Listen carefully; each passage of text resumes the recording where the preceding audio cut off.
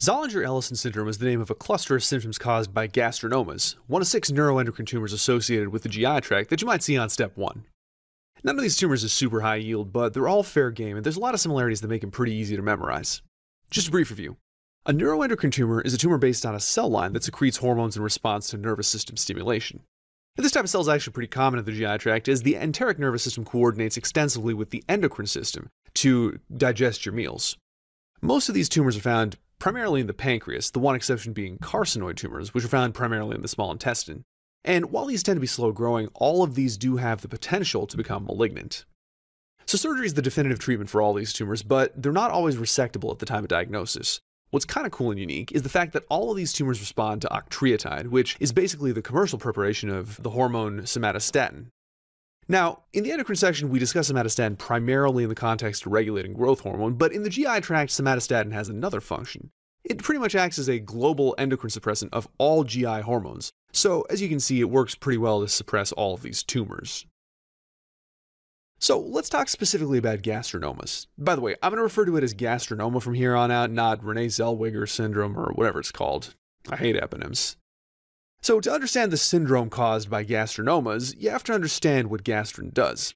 It's a GI hormone that's primarily responsible for increasing the synthesis of stomach acid, and I'm sure you can see why too much of this stuff definitely is not a good thing. Can you think of certain symptoms? Ulcers is definitely a good answer. In fact, this syndrome causes some of the most heinous ulcers you've ever seen in your life, all the way down to the jejunum.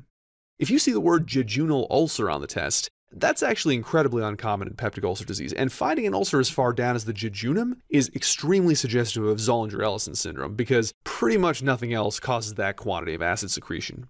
If you're scoping the patient, you might also notice hypertrophy of the stomach's rugae, because gastrin causes proliferation of the cells in the stomach. Finally, the duodenum gets so acidic that it literally inactivates pancreatic enzymes, and this leads to severe diarrhea and malabsorption. Now, the test for gastronomas is pretty weird. It's called the Secretin simulation test. Now, those of you budding gastroenterologists may be thinking to yourself, but wait, Arjun, doesn't secretin inhibit gastrin? Well, that's usually correct. If gastrin is the acid hormone of the GI tract, then secretin is pretty much the antacid hormone.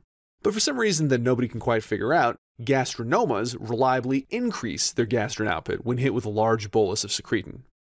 Maybe figuring out why will be your famous discovery someday.